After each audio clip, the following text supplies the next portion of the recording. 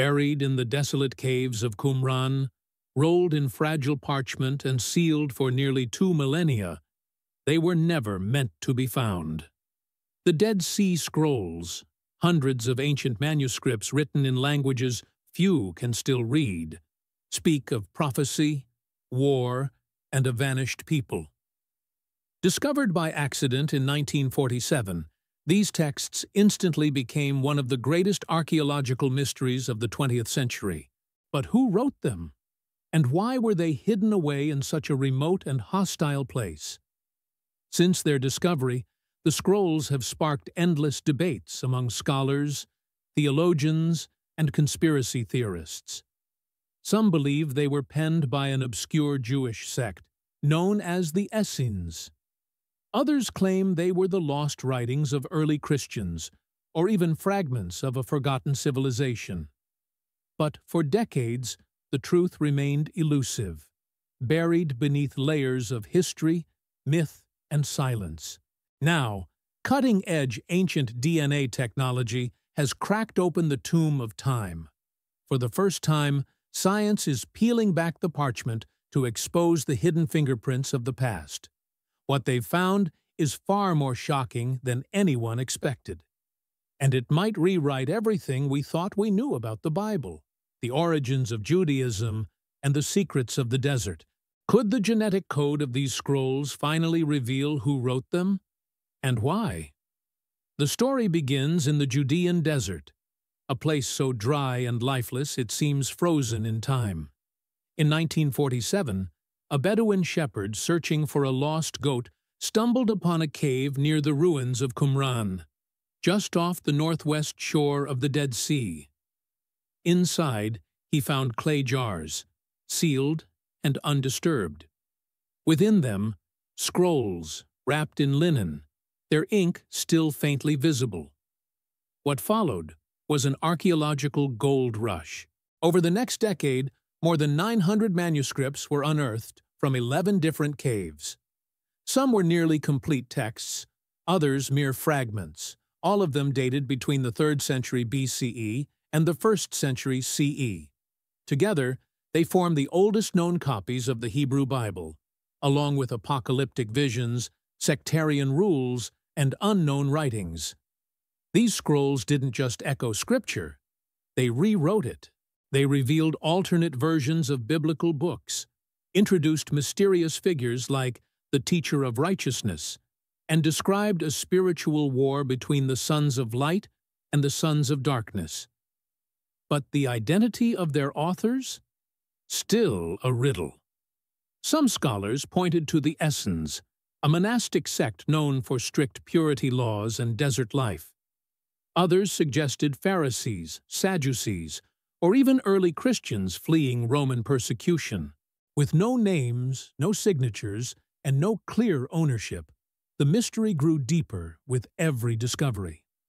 The question remained, who were these people, and what drove them to hide their sacred texts in caves, as if guarding secrets the world was never meant to see? For decades, archaeologists and scholars had only fragments to work with, literal and metaphorical. The scrolls were written on parchment and papyrus, materials vulnerable to decay, torn apart by time, humidity, and even insects. Most of the recovered texts were brittle, broken, and scattered across multiple caves. Scholars tried matching fragments like pieces of a giant jigsaw puzzle, often relying on handwriting analysis, linguistic style, and paleography. But there was one problem. They didn't know if the fragments found in different caves came from the same scrolls, or even the same communities. The ancient world had no titles, page numbers, or watermarks. Every scroll was anonymous. Then, a single fragment changed everything. In a lesser-known cave, researchers uncovered a scroll with unusual writing, different ink density, unfamiliar phrasing, and a rare form of script. It didn't match anything found in Qumran before, but most curiously, it was made from a different kind of parchment. Unlike the rest, it didn't seem to come from sheep or goat hide. which was standard in Judea at the time. That detail sparked a revolutionary idea. What if the key to identifying the scroll's origins wasn't in the ink or the language, but in the DNA of the parchment itself? Could ancient biological traces still be hidden in these sacred scraps? Could the animals themselves tell us where these scrolls came from? The age of genetic archaeology had just begun. To unlock the secrets embedded in the scrolls, scientists turned to a field once thought impossible for texts this old: ancient DNA analysis. Led by a multidisciplinary team of geneticists, historians, and conservationists from Israel, Sweden, and the United States, the project aimed to extract genetic material from the parchment itself. This meant isolating microscopic traces of animal DNA, fragments so degraded they were almost invisible, without damaging the scrolls. The process required clean rooms, custom-built tools, and extreme precision. Every sample was handled like a living relic. The team focused first on identifying the species of animals used to make the parchment. By comparing DNA sequences with known genomic databases, they could trace the hides back to sheep, goats, or even cows, and pinpoint regional differences in their genetic markers. Scrolls found in the same cave but made from different animals could suggest different scribes, different workshops, even different communities. And the results were surprising. Some scrolls found together in one cave came from animals raised hundreds of kilometers apart, implying that the manuscripts were brought together intentionally, not written in the same place. This shattered the long-held theory that a single sect like the Essenes had produced all the scrolls. But this discovery raised an even deeper question. If the scrolls came from different regions and were hidden in the same caves, who collected them and why?